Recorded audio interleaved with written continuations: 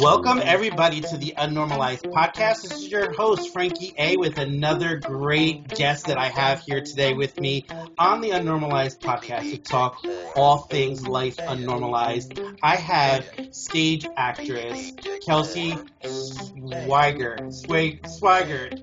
Okay. Called it. Sweigard. Okay, great. Thanks. Sorry about that. I'm really excited to talk to her today because of one of her current roles that she's currently in right now, and which gives me like life beyond life itself. She is currently playing Maureen Johnson in the 25th anniversary tour. It actually is still the 20th anniversary tour. We are in the 4th year of the 20th anniversary tour, so it's almost 25, but still celebrating 20 years. But yes. Gotcha. So she is in the touring company of like my all-time favorite Broadway show, Rent. So for all you Rent fans out there, this one is for you, okay? And checked out who Kelsee is, and such a fan of what you do. So before we get into all of that, I like to just talk to my guests and start off with kind of like where you're from, because I do social work for a living. So I find it fascinating to find out where people come from, their environment, their family, and things like that, because I think it lends to who they are and the best that they do now. So tell us a little bit about yourself, where you're from, family, stuff like that. Yeah. I was born and raised in Harrisburg, Pennsylvania, so not too far from where you are. That's right. And lived there my whole life until I was 18 and graduated from high school. My family, there's no other really performers in my family. I get asked that a lot. I think everyone, does, oh, how did you get into this? Does your mom sing? Does your dad sing? There's a couple musicians in my extended family, uncles and things like that, but I'm really the only one who does this. But my family is very supportive. I'm very lucky that I have that luxury of a supportive and understanding family. I am my mother's only child. My mom and I are very, very close. My father has sons from a previous marriage, but so I have half brothers, but they're much older than I am. So pretty much on my own for my upbringing, it rocked. My mom's awesome. We had a great time. I love it. Better, I think. I always say, like, now that I'm in, full grown like adult mode and in my 20s, I'm like, Mom, thank you so much for helping me learn how to adult. I'm still trying to figure. I'm 43 and I'm still trying to figure that one out. So I don't know if we ever stop figuring it out, but it's nice that I don't have to really like share her or her advice or her time or, her help when I need it with anyone else. So, while I lack the sibling sort of bond, I love my life. It's really no complaints. But yeah, then I went to college at Shenandoah Conservatory, which is they have a BFA musical theater program there. It's in Winchester, Virginia. Okay. So really 2 hours down Highway 81, Interstate 81 is where I went to school. Graduated with a musical theater degree and moved to New York City. And I've been based in New York City since May of 2016. Really. Oh, okay. Good. Yeah. And I did read in your bio that, were you a swimmer? I was a competitive swimmer for a long time.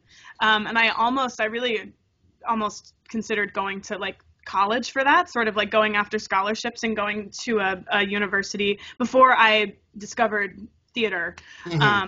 I came into it sort of later than some of my theater friends growing up. Everyone is like, oh, when I did Oliver and when I did Annie and, all of these things because they've been doing it since they were little kids. Yeah.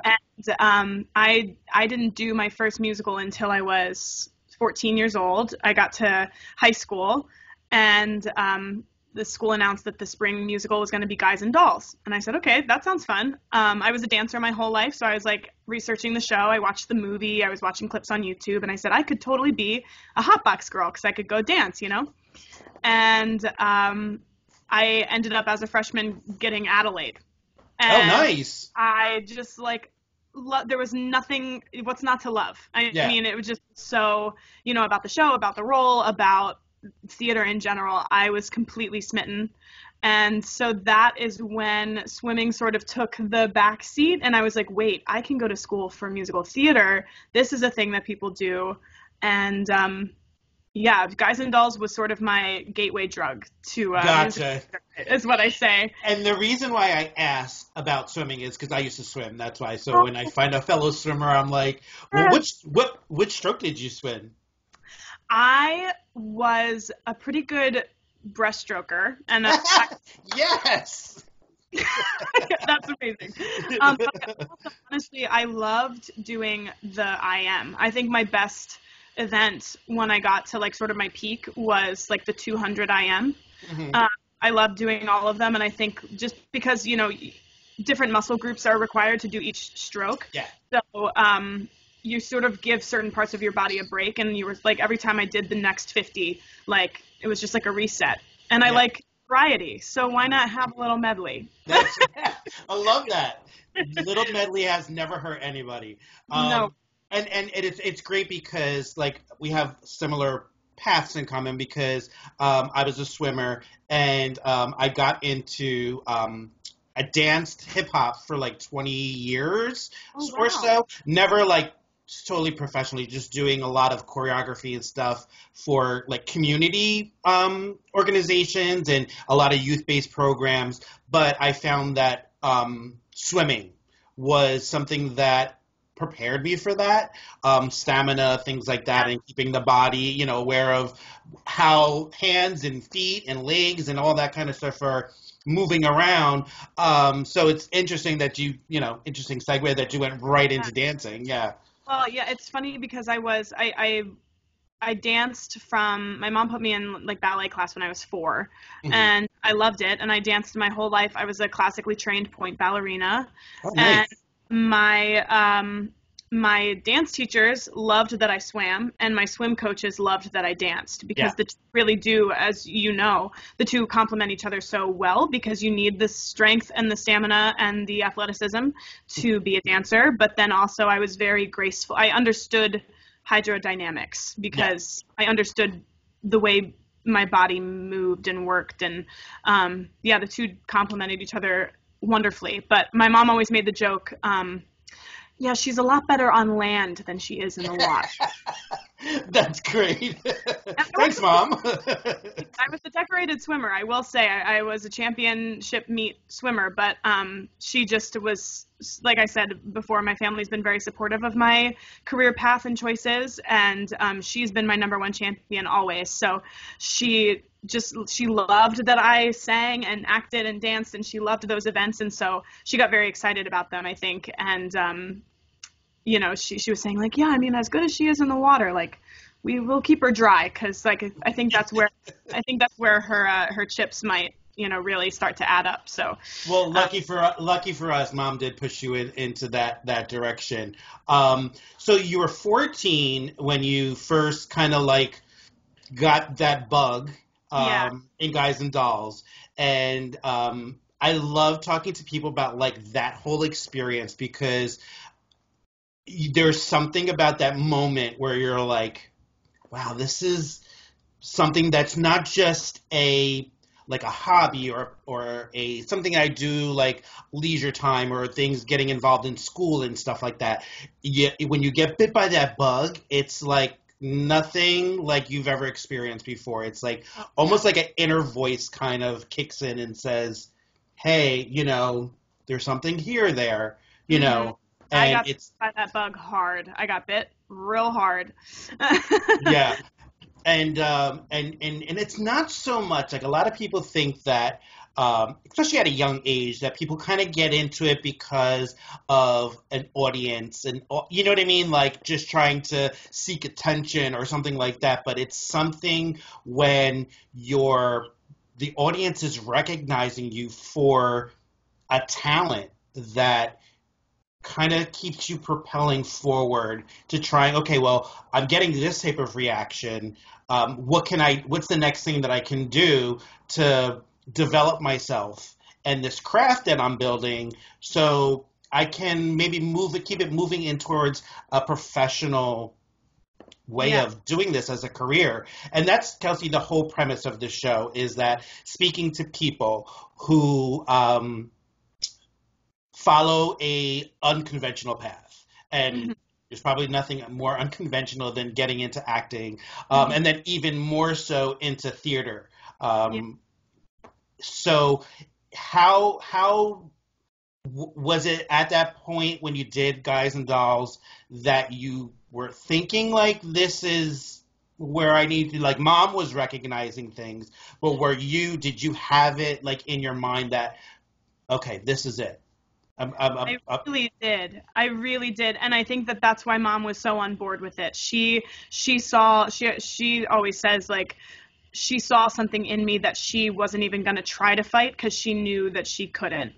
And, I don't know what you see in a 14-year-old kid, but I guess, I just loved it so much. I guess it's just a love. You see a love, you see a need, this really big desire to do this. And I mean, I just completely, became obsessed with Broadway cast albums left and right, everything I could find, researching actors and people who had done these shows and what else they did.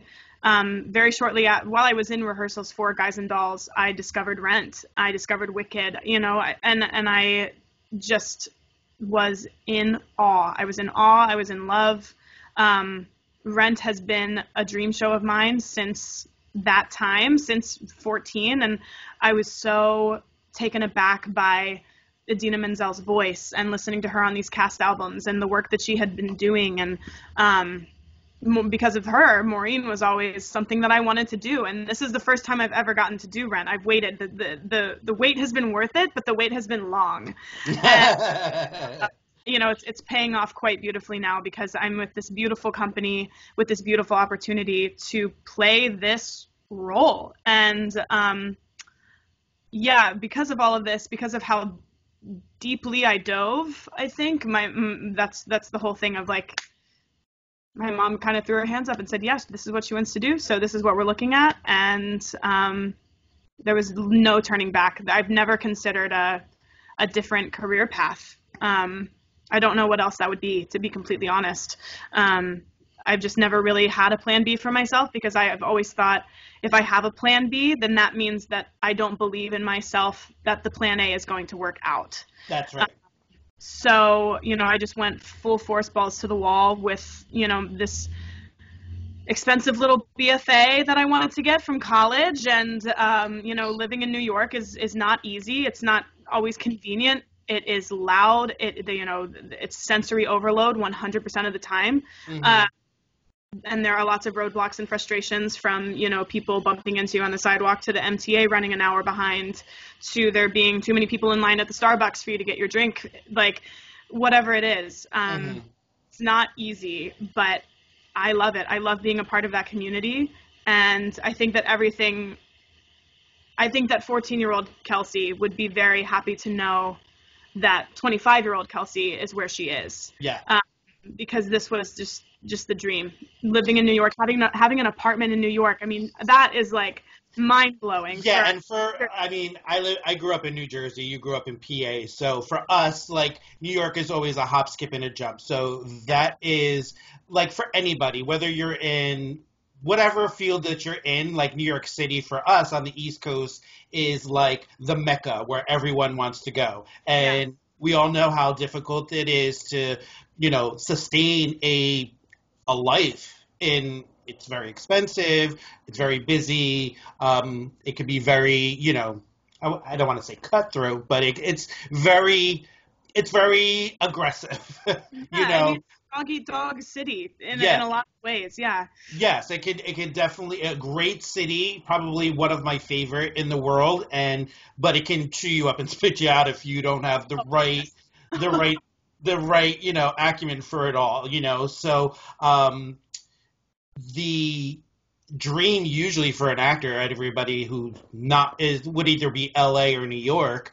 Mhm. So for Kelsee to wind up where she is now at such a young age, and is a great thing. It's what all the actors. But you know what? I'm thinking like that probably stems from your determination and your ability to kind of handle a challenge like that from and just meeting you and hearing your backstory, a lot of it probably came from that competitive athleticism and then moving into like the intensity of and demanding situation that comes with ballet in general. Yeah. So all those were kind of like factors or building your foundation to be Yeah. prepared for all that, you know? I definitely have my discipline. I have my ballet instructor to thank for that, and she taught me so much.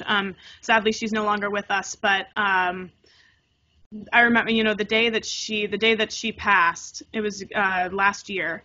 I just thought I was sitting in my apartment in New York City, and I just thought this woman is so much why I'm here.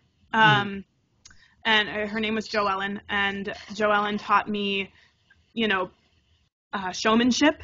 She taught me how to perform. She taught me how to present, and she also was the hard ass that a ballet instructor needs to be. And she Mhm. wasn't afraid to discipline and mom us and correct us and be gentle. But she was definitely like the ballet instructor that you see in very serious and rigid. This is the way it works. Yeah. It's a yes and a no. There's a black and a white to this craft. So that has always been interesting and has definitely affected me.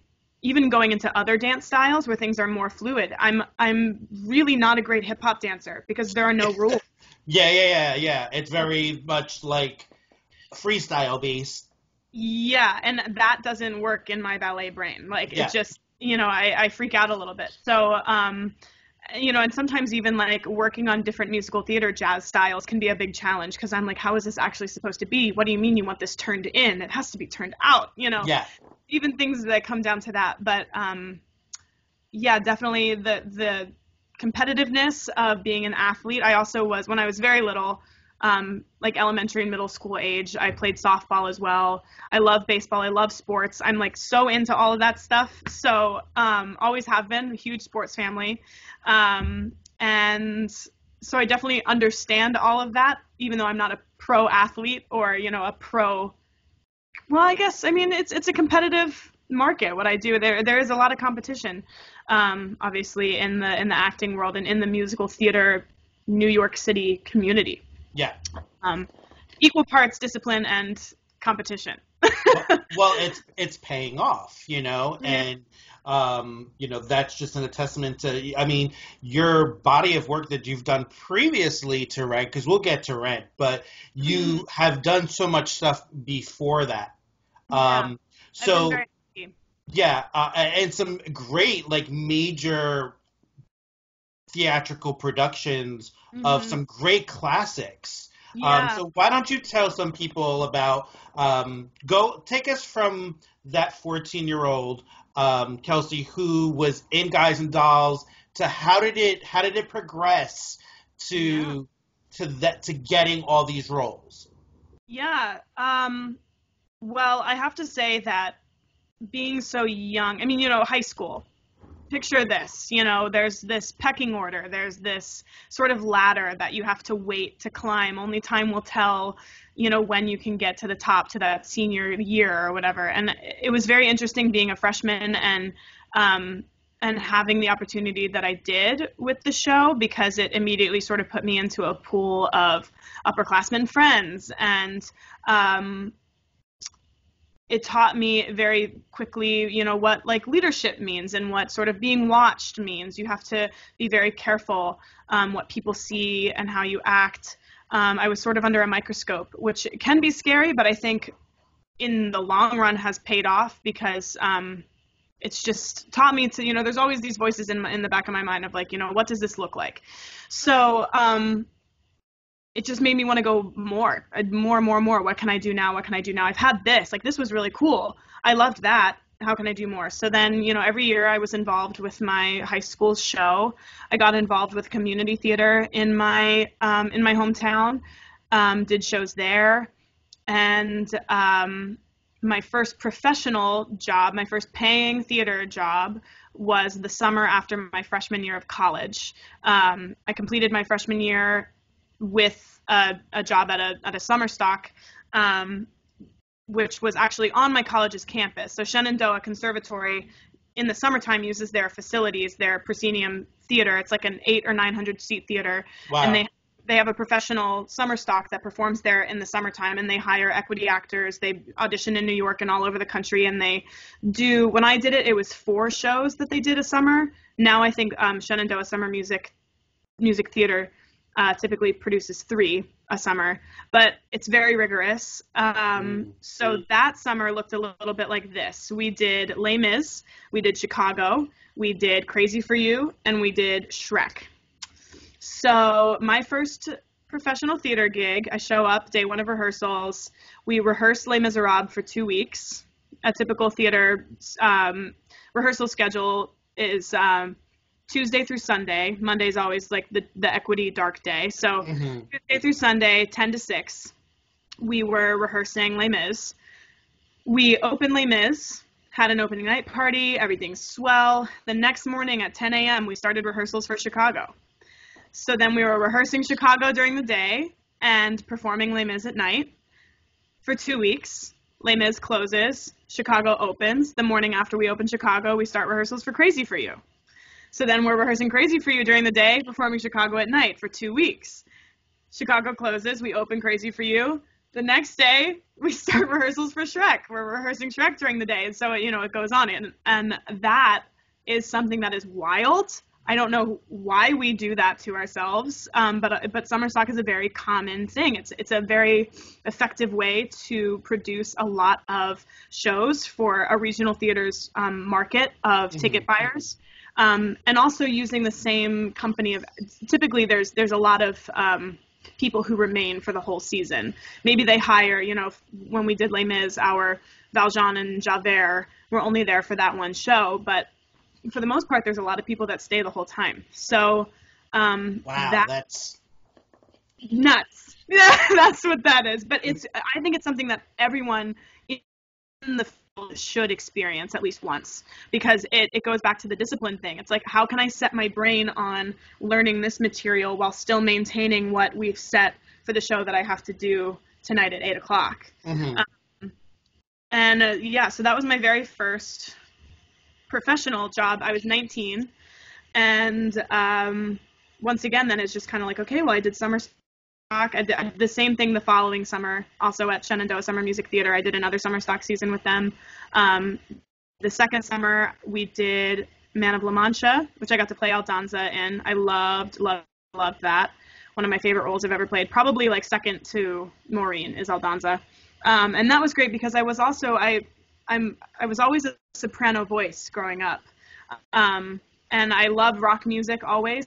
So I was good at sort of figuring out the rock sounds, the heavier belt sounds, whatever. But Aldonza was cool because she's very feisty, very very chest belt sound, and a lot of the time. But she also flips up into this nice soprano sound. So as a singer, that was fun to explore. But we did, we did Man of La Mancha, we did Spamalot, we did The King and I, and we did Mary Poppins. You said Spamalot. Actually, one of my old employers, I can't say his name, but he actually was in like a local production of Spamalot, and I had never seen that. I've heard of it, but I've never seen. What a great show. It is. Such a good show. Love it. What an impressive, I guess something that summer stock, maybe what they intend to do is kind of, especially for, maybe not so much for the equity performers, but for someone like yourself who's a student, to really give you like an immersive experience where if this is something that you want to do for professionally. It kind of will weed out who's gonna make it or who's not. I mean, because if you can handle that. That's a really good point, actually, and I would say that it did, because the school employs a fair amount of Shenandoah students in the summer, as you could imagine. Mm-hmm. Because the facilities, like I said, are right there, so they hold auditions on campus in the spring, and it definitely, there's a select few people who leave that summer experience saying, oh, yeah, I want to do that again. Yeah. I did another sort of similar process then at a regional theater, a great regional house called Flat Rock Playhouse, which is in Western North Carolina, in the beautiful mountains of the Carolinas. Ooh. And I spent a summer there, and I worked with some amazing people, and did How to Succeed in Business and great show. And our company, all of our principal players had, all of our principal players in both of those shows had Broadway credits. Richard J. Hines directed and choreographed How to Succeed for us, and he is a Broadway associate director. He worked on Newsies, he worked on Come From Away, he worked on 9 to 5. He is a decorated Broadway choreography vet. So it was wonderful working with him.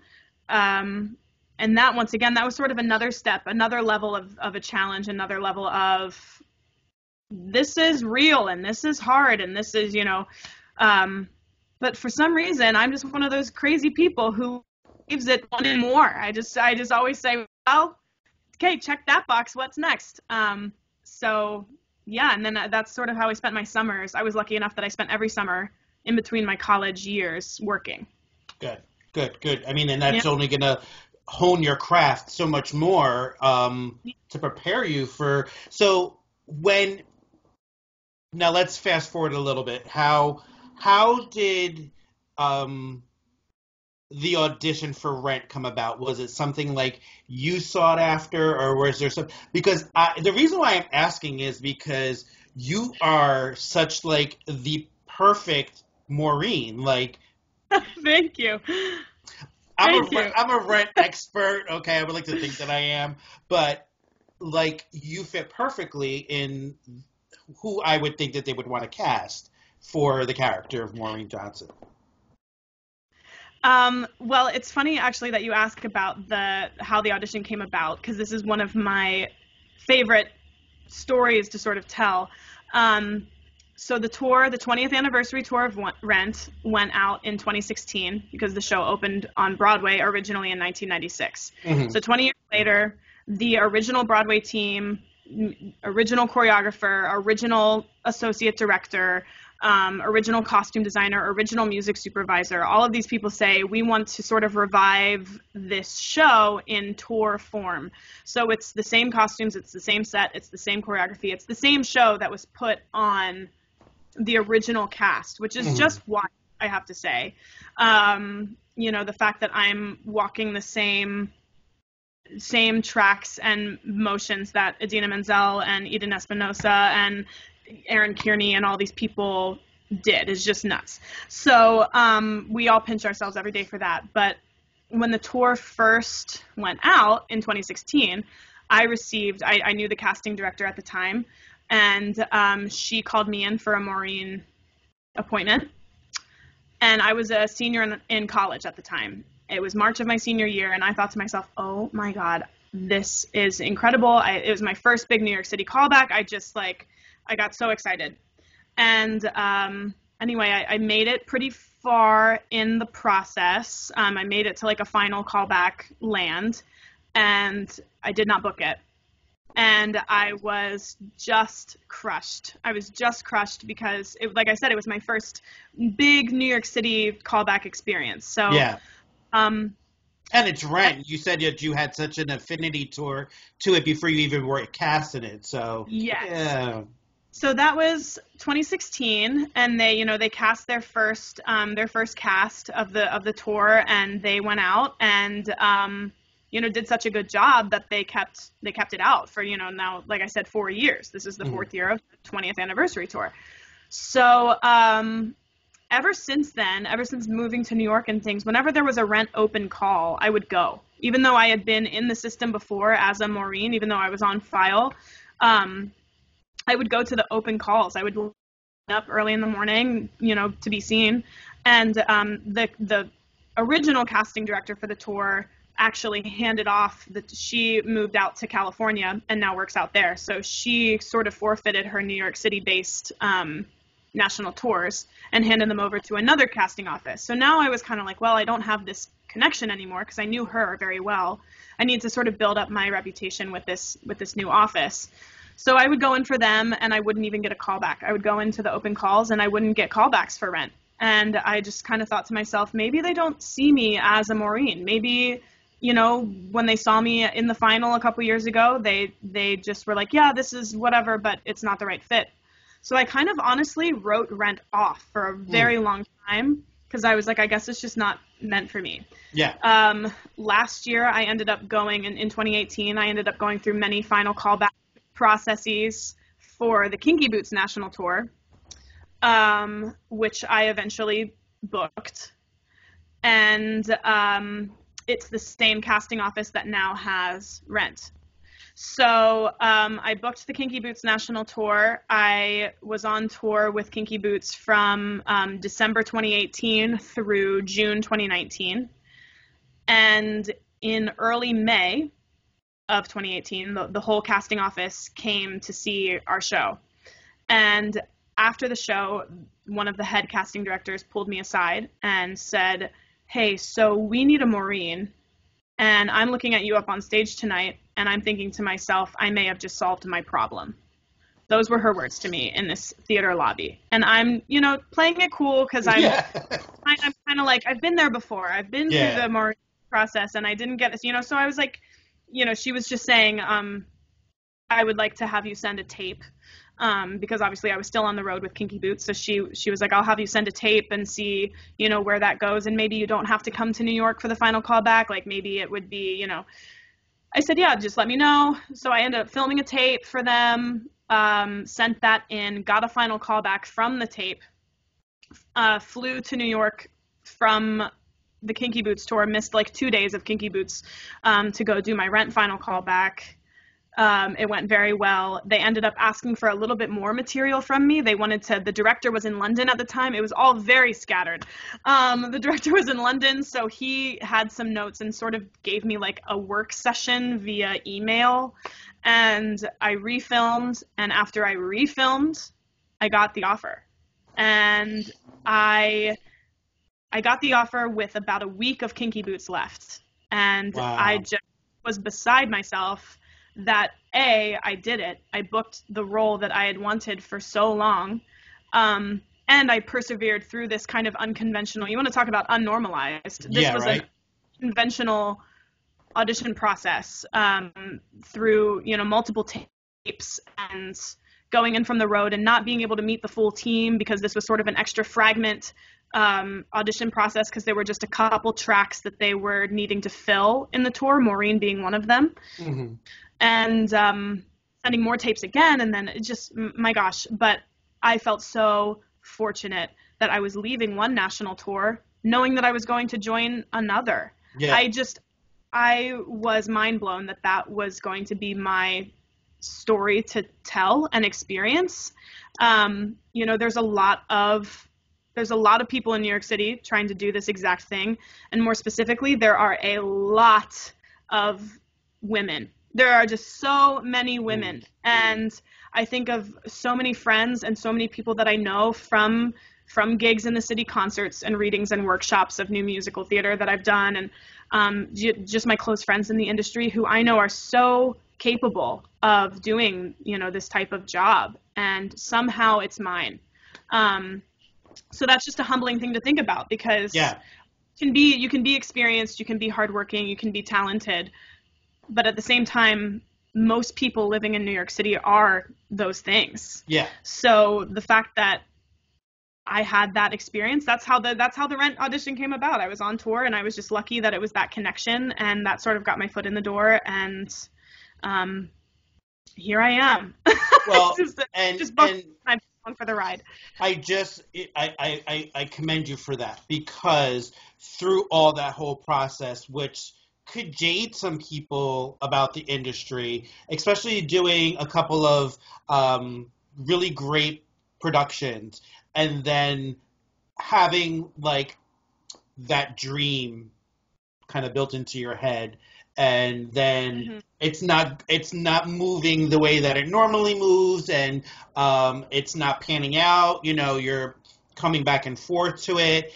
I think it's very commendable, Kelsee, and I just love talking to people about journeys like that, because it sends a message, young and old, that when you have a dream and you have a vision for yourself, that all these obstacles will present themselves and try to deter you from going. You're at the crossroads. You could either turn left or right, or back, or just totally run back the opposite way. Yeah.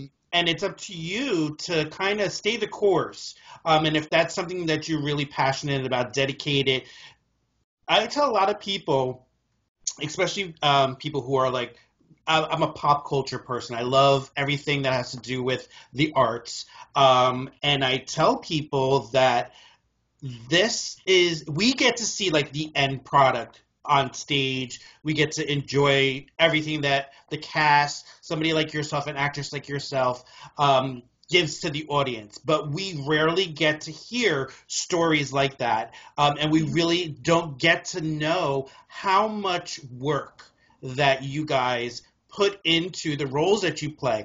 Especially, there's something about musical theater that I also think people don't realize. I love musical theater. I have such a respect for what you do and what people in your genre do, because it's so demanding of everything, the physical, the mental. You guys have to be triple threats. You have to sing, you have to act, you have to dance. Like, it's a little different than seeing people on the big screen. There is no do-overs. There is no cut.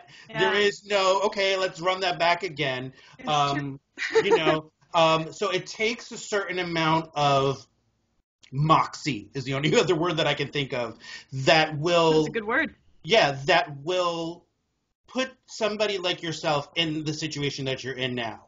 And that's the message that I think your whole story here kind of is going to be left with the audience that watches this and listens, is that if you want something, there's going to be a million no's, but there is going to be that one yes, and that's the yes that you have to keep striving for. It's also so common in the musical theater industry, especially with shows as big as, there's sort of this category of like musical theater that everyone has at least heard of. Even if you're not a musical theater fan, chances are you've heard about Rent. Chances are you've heard about Hamilton. Chances are you've heard about Wicked. Chances are you've heard about The Phantom of the Opera. And when shows sort of reach a level that is close to or near that tier of fame and name recognition in a show title, producers and creative teams are very careful who they pick for those shows and when.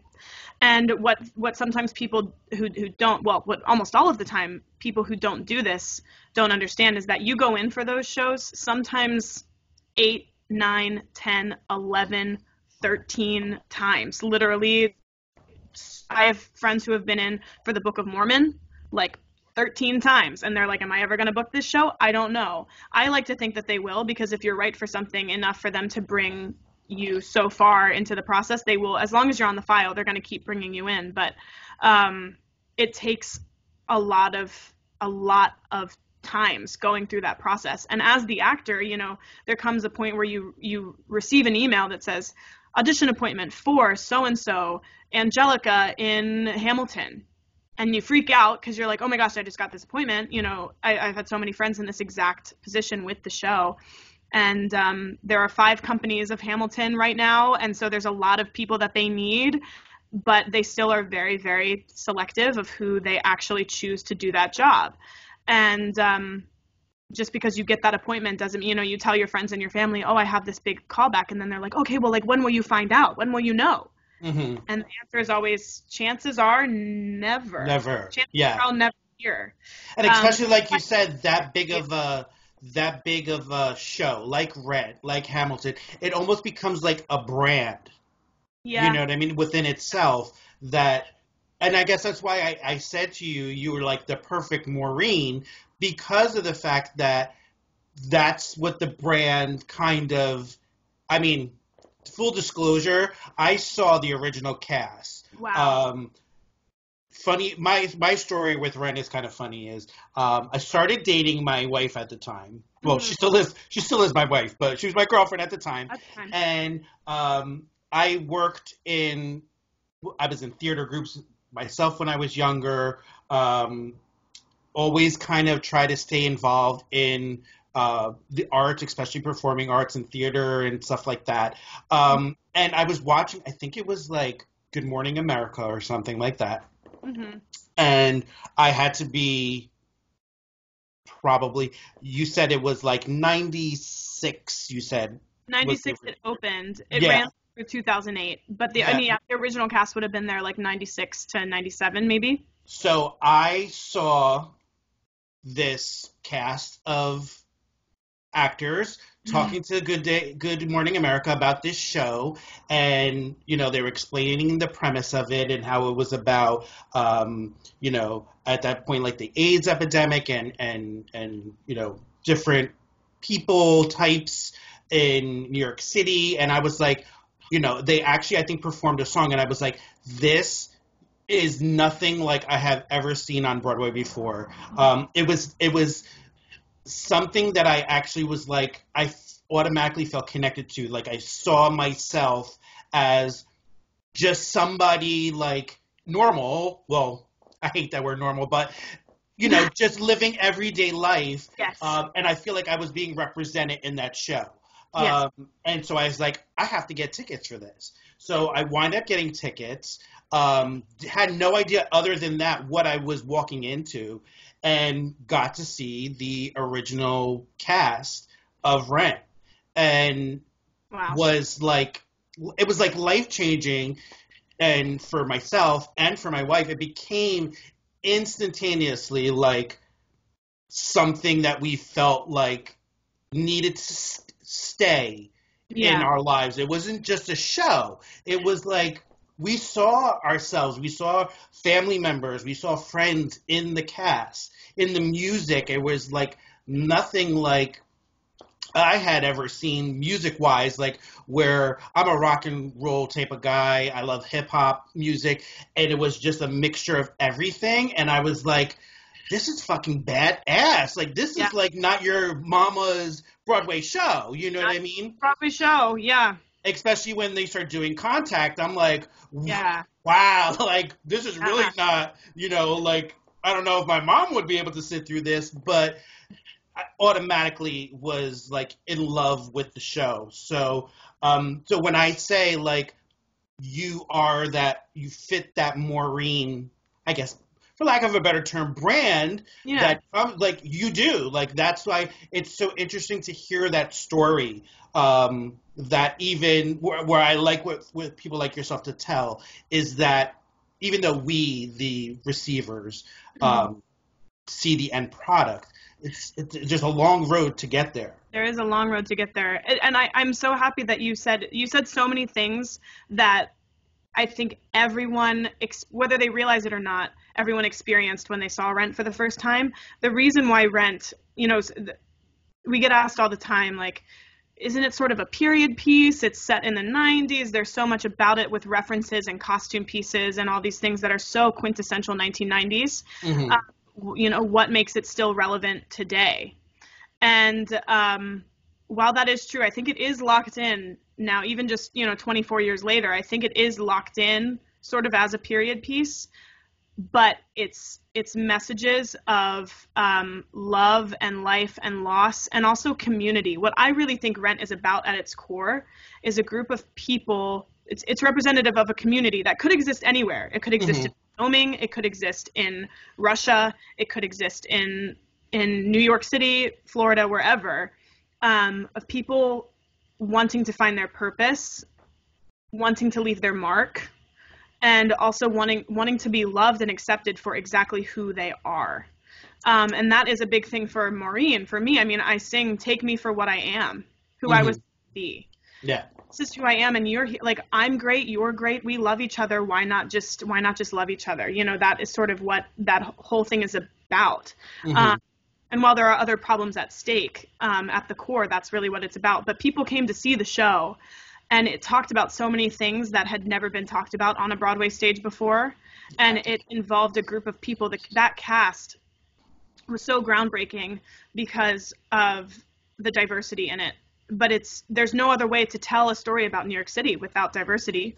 Absolutely. No, you need Asians, you need Hispanics, you need white people, black people, everything in between. So, you know, you have an interracial lesbian couple, you have an interracial gay couple, you have people who are HIV positive and have AIDS and are talking about that. Yeah. And there were so many people who sat there and looked up at the stage and said, this is me. And, you know, there's a straight white guy, there's a female, you know, there's literally something for everyone's storytelling perspective in the show.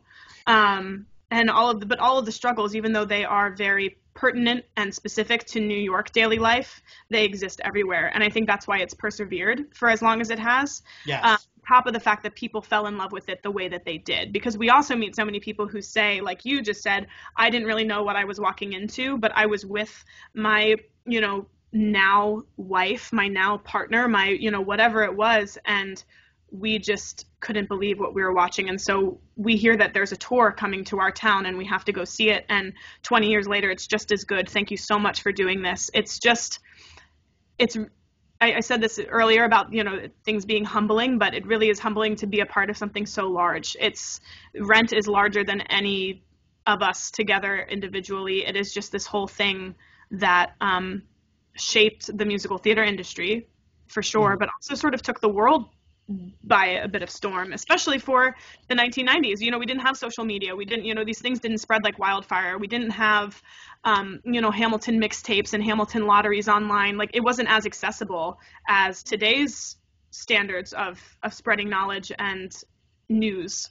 Yeah, absolutely. I think what was also very groundbreaking for Rent is those people represented, like you said, real people and a real community out there, but didn't have a voice. Even in 96, you would think, you know, that there would be, but we were just like on the brink of same-sex marriages and you know, interracial couples like being like really accepted. So yes. I feel like Rent also gave a voice and a platform for a lot of these topics that were quote unquote taboo for people to talk about and embrace them, which always allows for a bigger conversation and a bigger dialogue about the underlying topics that go through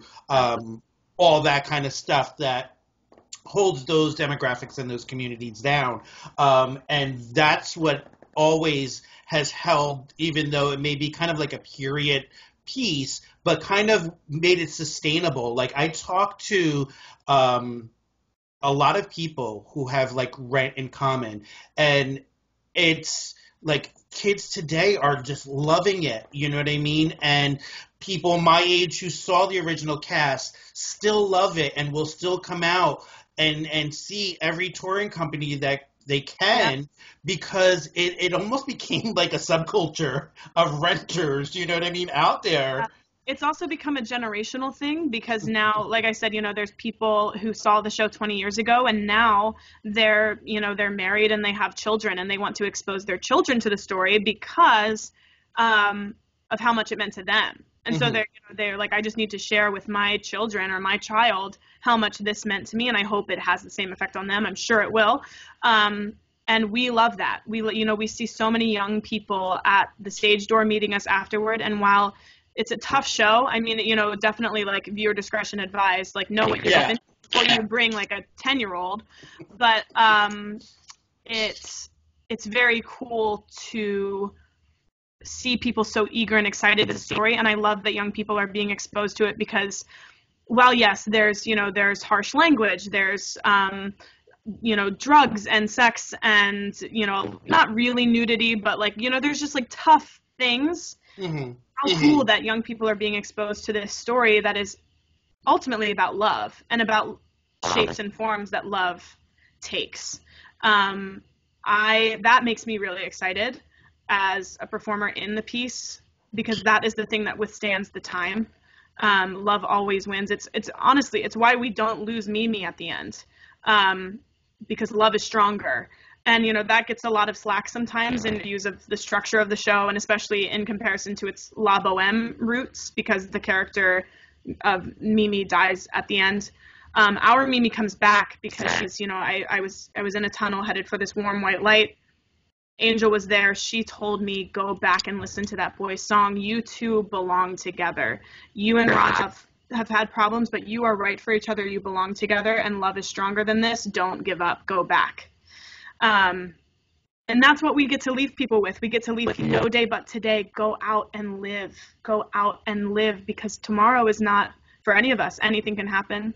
And that is just such an I get so excited to go play Maureen and tell the story and see how people respond to it afterward. I could go on and on. No, I can too. I can talk for days upon days about Rent, because there's so much there. There's so many layers beyond just being a like a totally dope ass musical production, theatrical production. It's just so much more to people, because I feel like, again, like I can't say it enough, that they feel like their stories are being represented. And I think you said it beautifully, the entire, like, if someone didn't know, they heard about the buzz about Rent, and because at this point it's like everywhere, that's a household, name that, brand that kind of comes up and stuff. So if they didn't know, they're ringing the endorsement that the basic level of the messaging is just love one another, love each other unconditionally, love each other for your differences, embrace those unique qualities, and that is something that I think we have lost. And maybe that's why this show has come back as such a big revival now, because I think that we are back into, and not to get like political or anything like that, but we are back in a situation where everyone wants to fit neatly into a box. And Rent kind of blows that open and says, not everyone shouldn't fit in a box. And that's what, in my line of work, I try to convey that to the people that I work with, that the conventional in the box label thing doesn't define who you are. You can pave your own way. You can create your own box. You can create your own circle. You can create whatever that is for you. Just because it's not defined for you doesn't mean that it shouldn't exist. And I think nowadays, because we don't know, with the state, on whatever side of the political spectrum you lie right now, it's trying times. So people don't always know what to say or do, because it's so testy what company you're in. And that's a real shame, especially for artists who are just looking for ways to express and live and speak truthfully. And it's a shame for the human connection as well. But like you said, people don't fit in the box, and the show represents that. But there's also so many prescient qualities to Jonathan Larson's writing. He's this like Nostradamus type who just like wrote all this stuff down and then tragically left Earth and said, here you go. And there's a line, racism, unfortunately, is alive and well. Homophobia, unfortunately, is still alive and well. The fear of the unknown is all of these things. You know, HIV and AIDS are scary to us because you don't always know what's going to happen. And especially in the 90s, it was a death sentence. You know, if you heard the words, you have AIDS, you were done. You were done. You were going to be done. And there's a moment, though, that I think is so interesting to have been written in the 90s in this show. There's a moment in Act 1 where 3 police officers come onto the lot and the first cop wakes a sleeping homeless person and sort of is like messing with her and telling her, to get up and leave. And the character that it is actually the female Seasons of Love soloist and Mrs. Jefferson. It's that show. It's tradition. It's always been, at least in the Broadway run in this tour setting, it's always been a woman of color. It's always been like an African-American woman. You have a cop messing with a person of color living on the street, and Mark is standing there with his camera, and he's the pretty little white boy the straight white boy on the lot with the camera who says, "Smile for Ted Koppel, Officer Martin." How did Jonathan Larson put that in? Right. We now live in an age where the minute any sort of police brutality situation breaks out, people are whipping out their phones, and they're like, do you really want to do that? There's this whole horrible, horrible situation where we're living in with the Black Lives Matter movement, where, this is becoming a conversation of people acting too quickly, and how do we record this? How do we prove? How do we get there? Because there's no witnesses when these situations happen. But in an age where there were no smartphones, there were no camcorders, we have a filmmaker on the lot who knows that he can say something smart and get away with it. Angel couldn't say that. Collins couldn't say that. Joanne couldn't say that. But Mark can. And it's just, I don't know, that is something that we don't bat an eye at anymore. No. Because something starts to go a little sour or a little awry in a public space, and it's on YouTube in 10 minutes. Like that. Yeah. And that I, as many times I can't even count the amount of times that I've heard, watched, read, but when you were so profound in what you said, it literally gave me goosebumps, because I never really put the 2 and 2 together that way. I mean, I always felt that it was way beyond its time. But when you put it into context like that, it just gives me an even deeper appreciation for the show, and what Jonathan Larson gave us, because we weren't really talking about those things back then. No. There's also these are 2 like subtle examples of this, but they're, I think, my favorite examples of this. There's that moment where Mark says for Ted Koppel.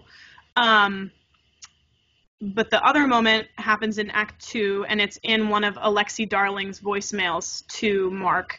So for those who might not know, Mark is a filmmaker, and he's being recruited by Buzzline, which is sort of this like sleazy TMZ kind of thing. He doesn't really want to stoop to that level, but it's a job. So he's, being recruited by this woman who works for the television company. Her name is Alexi Darling. She's leaving him a voice. And she's saying, hi, I'm just me. I'm checking in. I'm vacationing. I'm living at large. I'm in the Hamptons on the beach. And she has a line about, just saw Alec and told him you said hi. And I think about that line and the Baldwin brothers and, what they were, and these heartthrobs. And, they all had careers of their own. But look at where Alec Baldwin is now. You think of it's Alec Baldwin. For my generation, for people in their 20s, we don't really know so much about the Baldwin brothers as Alec Baldwin. No offense to the others of them, but look at who he is in American politics now. He plays Donald Trump on L. Why was it Alec Baldwin? Why was it Alec Baldwin that Jonathan put? It could have been any celebrity. Anyone, yeah. And he put Alec Baldwin in the score. And like, Yeah. just blows my mind. And I'm on stage every night when that line gets delivered. I'm in sort of like a freeze with Jo, where she and I are in a hug. And like the audience can't really see my face, but I'm telling you what, every night that Giselle Alec Baldwin told him, you said hi, and I'm like, hi, Alec Baldwin. How did he know? He had to have known. He's a genius. Yeah, I mean, like, there are so many pieces of like that now that I'm probably gonna have to go back after having this conversation, and maybe that'll happen. Maybe I'll save that for when I come see you in February, so I get the authentic, real. I see it when you see it in Red Bank. I bet it'll be like a new set of. That is so cool, because every time you see it, depending on how the world is shaping and moving, and what's going on in pop culture and politics and electronics even, it's sort of a new experience, which is also why it's stood the test of time. It's just a great piece of theater. I believe it's the only musical to have won the Pulitzer Prize for drama. That's right. Yes. That's right. So, a big deal. Yeah. Yes, a very big deal, and rightfully so. It's deserving. I think a lot of musical theater, acting, movies, TV is escapism for people, and I think that's maybe also what's a little different with Rent, is that it doesn't allow you to escape from what needs to be talked about, what needs to be the conversation of the day. So I'm going to be really looking forward to come seeing it now and looking at it from Kelsee's perspective of how she broke things down, because I think it was profound that the things that you brought up, that as even someone that loves it and hears it. I mean, I play the soundtrack all the time in my car, in my house, and we're always quoting things from it. We're always saying lines from it.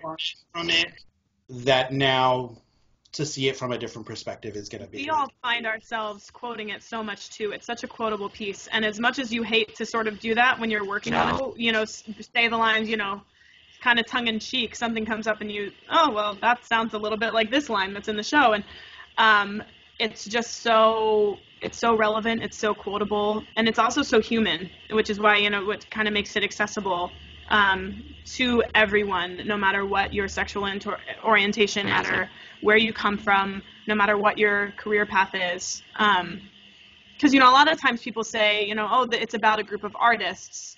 And while it is about a group of artists, in that group of artists is a lawyer, is a decorated college professor, is a professor, a very a smart, scholarly man. So it deals with all sorts of walks of life.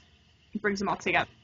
And I can keep you here talking about Rent for days, because I like how you just are not looking at it from a cast member's point of view, or maybe that's what's giving me the nice perspective that you are, is because you've done so much research about the show and about being Maureen, that you can lend these little pieces to the fans that really are into Rent, that we can now take back and we can say, let's now look at this and from a different perspective. And it's my mission when I come in February. My 17-year-old son has never seen the show. He's seen the movie of it, but he's never experienced the live production that comes with it, because I think that the best way to see it is to see the live version, because you just get that feeling from it. So I intend to bring him so he can kind of continue that next generational voice out there, that Rent needs to stay around for a really long time. And Kelsee, before I let you go, I also just want to I know you're doing Rent. So what other things does Kelsee have coming up on the horizon that we should be looking at? Because I think people are going to watch this and totally fall in love with you. Just because you're genuine, I think that you are the reason why you landed that part in Maureen is because you just are. Thank you. So what do you have coming up that we can kind of follow your journey? Well, to be completely honest, because my Rent journey has sort of just begun, I'm here through May of next year. So I'm very excited to have this nice long chunk of time with you. I don't know yet what will come after. I don't know. I have no way of knowing if Rent will continue on or if I'll go someplace else. But I have a website, I have an Instagram, I have a YouTube, and I love to post things about, on my Instagram specifically, which is just my first and last name, Kelsee Sweigard. I love to post things about my travels. My Instagram story specifically is more so like the funny, quirky day-to-day things of, whatever. I'm a huge foodie. I'm a huge coffee snob, unfortunately. It's one of my least favorite things about myself. I have to be honest. I hate how much I love coffee, specifically good coffee. I can't drink things. So I find all the best coffee shops in every city I go to. I'm in Vancouver right now. I have to give a shout out to Timber Train Coffee Roasters, and they are amazing. If you're ever in Vancouver, go to Timber Train. And I love posting like covers of songs. I have some plans to get together with like my music director on Rent and some cast members on Rent, and most of us play instruments and things, so we just love to jam and get together and things like that. So as far as like social media outreach, that's sort of what I like to stay up to when I'm on tour. I like to maintain an online presence even when I'm like on the road, because there's so much that you miss out on. While having a job on the road and touring is amazing and such a dream, you miss out on other opportunities back home. So long story short, I'm on Rent. And if you want to follow along on my website and my YouTube channel, you can find all of those things under my name. And that's what I'll be up to in the meantime. Awesome. Well, everybody, please go check out Kelsee. Kelsee, I'm going to put all of your links in the comments of this video when we post it. I'm also going to put a link that you can go right to the touring company of Rent, so you can check out when they're coming to your town. Take your family, take your friends. This is something that you guys need to experience, especially because Kelsee is going to be in it, which is like phenomenal. And definitely go out and support the cast so we can see them keep coming out to our cities and keeping the show alive, because it just needs to stay running as long as possible. I also want to get plug there. We have rush tickets, and I don't want to say every venue, because sometimes venues have specific rules, but like 99% of our venues, we have ticket policies, which means it's a cash only $25 front 2 rows ticket. You would see the show right up close. For most venues, you get the tickets when the box office opens, which is normally 2 hours before the show. So if it's an 8 o'clock show, 6 o'clock, 7:30 show, 5:30, etc., people line up well in advance. So that's the only risky thing, is that it's not a guaranteed thing, but there is a discounted ticket opportunity to see the show in every city we go to. We're on like Lucky Seat Lottery sometimes, so if you want to look at discounted tickets, that's the place to go. Well, there you go, everybody. Inside scoop. You got the inside scoop from Kelsee herself. So go out and see if your show in your town is sold out, try to get some rush tickets. Try to get some rush tickets. Okay. It'll be worth the wait. It'll be worth your time, and you can thank Kelsee after you see the show.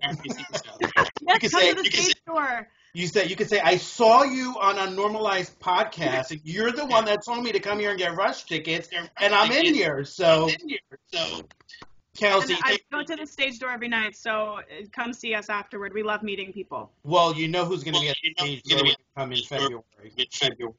Can't wait. Cannot wait. Awesome. And everybody, thank you so much, Kelsee, for joining. I love having you on and sharing your experience. I think we can take so much away from your experience, your dedication, your hard work, your passion for what you do. And I genuinely thank you for coming on and spending your time with me today and talking all things rent. So, Thank you so much for having me. Thank you so much. No problem. So everybody, that's the Unnormalized Podcast with Frankie A. and Kelsee. So everybody follow her on Instagram, Twitter, YouTube. I'm going to put all the links in the comments to this show, and everybody get unnormalized.